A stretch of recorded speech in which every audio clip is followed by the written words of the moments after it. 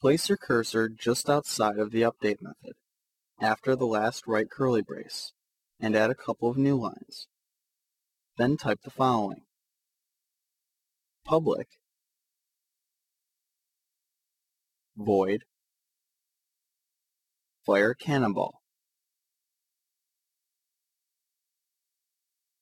open parenthesis, close parenthesis, open curly brace. Alright, we've gotten it started. What exactly this method does is worth mentioning. At any point, we have at most 3 cannonball objects. They may be at any position with any velocity, and may or may not have their live flag set to true. If the player presses A and fires a cannonball, what should happen? We cannot create more than the 3 cannonballs we have. So what we should do is check each of the cannonballs, see if any have their live flag set to false, and if so, we know we can use this dead cannonball as the new cannonball that will be fired by the player's cannon. We'll turn the live flag on and set the position and velocity appropriately. So, the first thing to do is loop through the cannonballs and find a dead one. For each, open parenthesis, game object, ball in cannonballs, close parenthesis, open curly brace. If, open parenthesis, exclamation point, ball dot alive, close parenthesis, open curly brace. This code will loop through all of the cannonballs and check if the cannonball is not alive. The exclamation point at the front of the if statement is a negation statement. So instead of checking whether the ball's alive flag is set to true, the conditional will be true if ball.alive is false. Below the curly brace, that's below the if statement, add the following: ball.alive equals true. Ball.position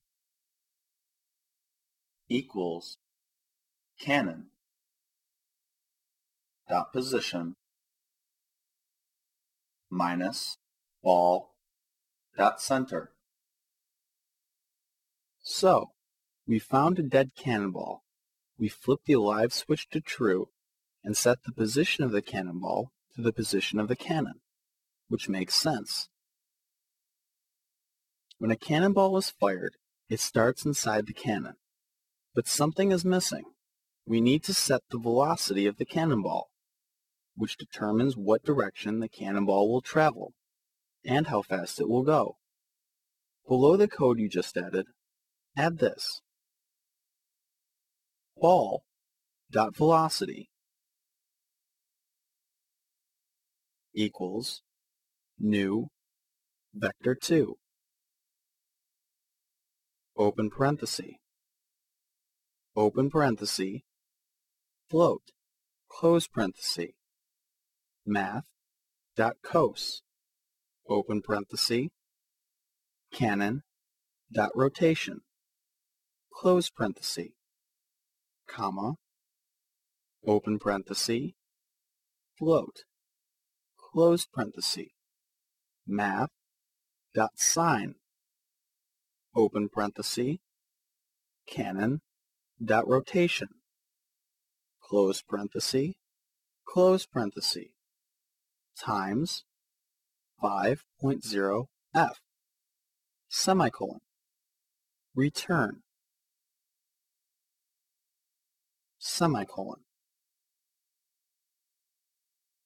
This instruction sets the ball's velocity to a vector 2 that is defined by 2 mathematical functions, sine and cosine, of the rotation value of the cannon.